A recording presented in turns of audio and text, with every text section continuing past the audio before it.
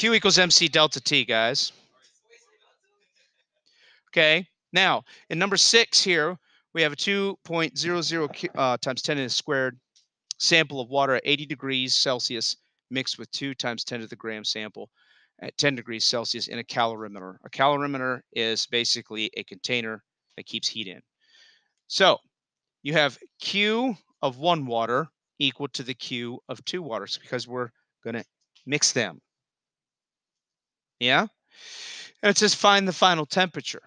So MC delta T of 1 equals MC delta T of 2. Okay? Obviously, the masses are equal. Okay? Because they both say 200. Both say 200.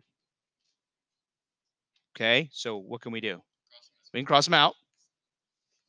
Are we both working? Are we working with water here? Does it have the same heat capacity? Cross them out. What's the change in temperature of the first one? Well, we don't know it. It was 80 degrees at first. What's delta T mean? What's delta T? Change. T2 minus T1. Okay, so we got T2 minus T1 of the first one equals T2 minus T1 of the second one. That's if they have equal mass, you can do that. If they don't have equal mass, you can't do this. All right, what was the first temperature of the first one? 80.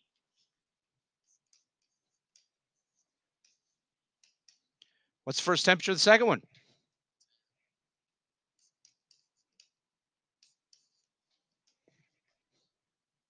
Can you algebra that?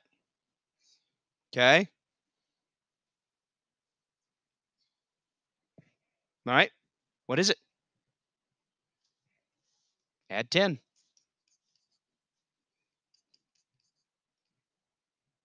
Oh, I'm sorry. I forgot a negative sign. My bad. Should be negative. Should be negative.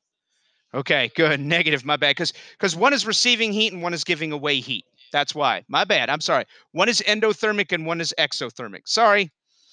If it's giving away heat, Ryan, it's exothermic. It's giving off heat. That would be the hotter one. If it's absorbing heat, it would be the positive one. That's the endothermic. So the colder one, okay, it doesn't matter. Just as one is long as one is negative, one is positive. My bad, folks.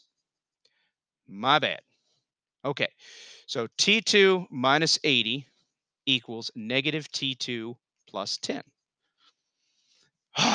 Sorry about that, Chris Jernigan. My bad, man. I didn't mean to upset the universe. I apologize. Okay, so here we go. T2 equals negative T2. Sorry, T2 plus 80 plus 90, my bad. T2 plus 90 equals negative T2. Okay, so what's our final temperature going to be, guys? Minus 90.